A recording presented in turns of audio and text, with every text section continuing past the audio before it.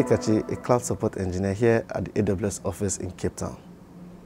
Sometimes customers ask me how to restrict access so that only Amazon EC2 instances from tag AMIs can be launched.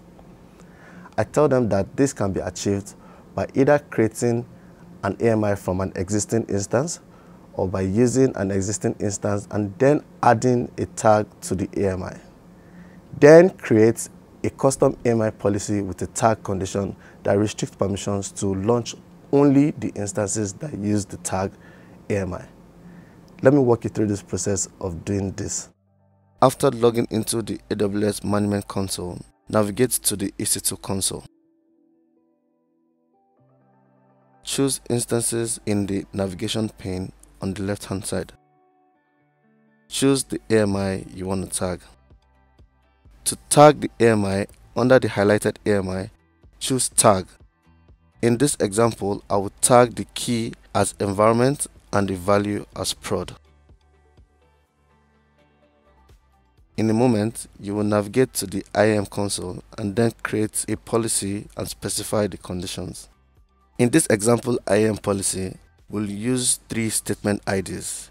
Seed read-only access, which allows users to view any EC2 resources in your account using describe, which includes all the EC2 actions that begin with describe. Seed read-only access also allows users to get console outputs and screenshots of an EC2 instance. Seed actions required to run instances in VPC, which grants users permissions to perform the Run Instances API using any instance, key pair, security group, volume, network interface, or subnets in US East 1 using resource level permissions by specifying the ARN for each resource. Seed launching EC2 with AMIs and tags, which allows users to launch EC2 instances using an AMI if the AMI has an environment tag set to prod and the instance is in US East 1.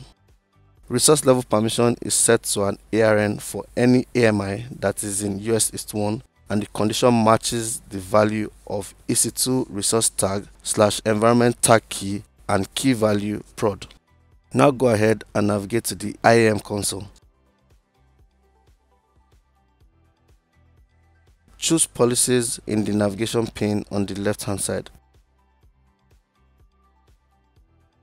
Choose Create Policy and paste the JSON scripts listed in the Knowledge Center article with this video into the JSON editor. Be sure that you indicate the correct region where you have the tag AMI and also the account ID. And then choose Review Policy. Assign a name to the policy.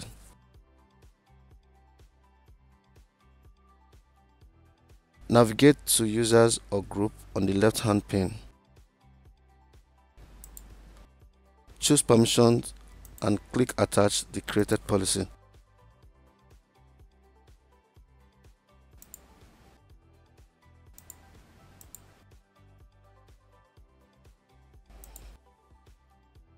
Thanks for watching and happy cloud computing from all of us here at AWS.